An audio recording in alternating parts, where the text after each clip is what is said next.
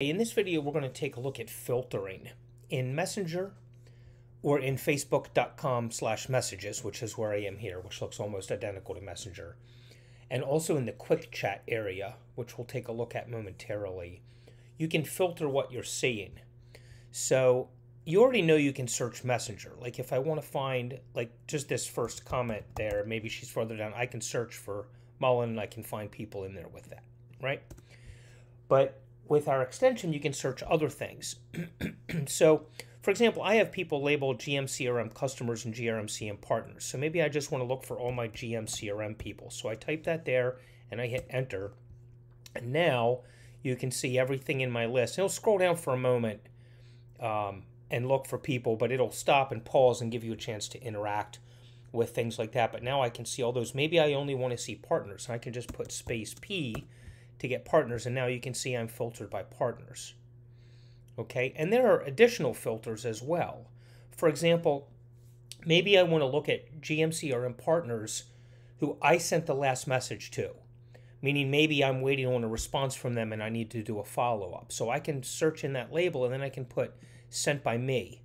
Now see you, I'm the last one to have sent the message. Or maybe I want to make sure I didn't miss any responses and I can hit not by you.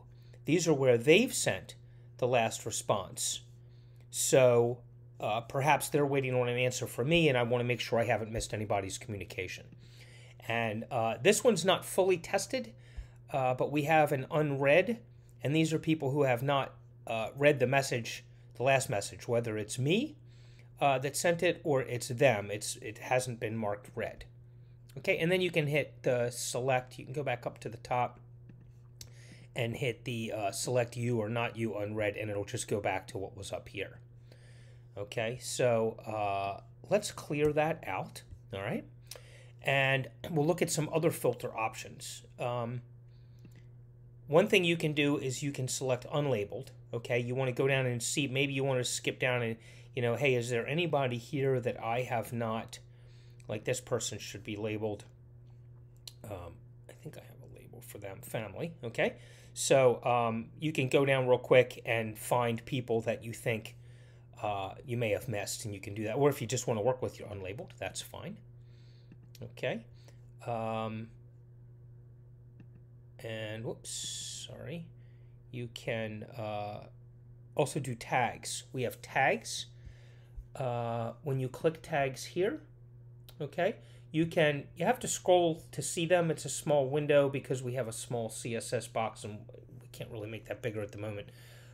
We are working on that, but you can scroll through here and maybe you can say, hey, I only want to see people with this tag, or something like that. So you can search by tags as well.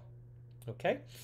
And you can also exclude what was selected. So maybe I want to see everything, but not people marked GMCRM. I can click please exclude. Oops, I have to hit enter first. And please exclude. Now you'll see there are no GMCRM tags up there. Okay, we'll get rid of that. And those are in the more filters. So that's how you filter. So you can search by labels. You can search by tags. Now you could search by labels and tags, GMCRM, and then filter those by, whoops, I have to get rid of the please exclude. There we go. So now we're in all GMCRM.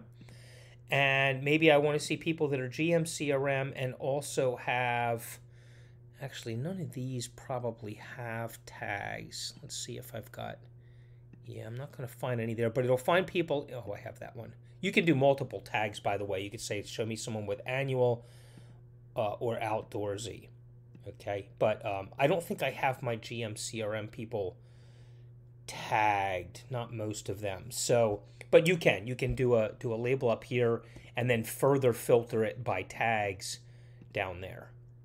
Okay, and then you can do the same thing. Let's go to Facebook. You can do the same thing in the Quickchat area over here. And you see it's the exact same search thing. You've got your more filters up here. You've got search labels. You can exclude labels, and you can do exactly the same filtering over here. And that way, if you want to work with a particular label or a particular tag, or you want to, one thing I really like is this me or not me. I can find out if I'm waiting on answers. I can do follow-ups easily, or if I missed something and I can catch up to it real quick. I found those to be very valuable. So hopefully you'll get lots of use out of the filters. Take care.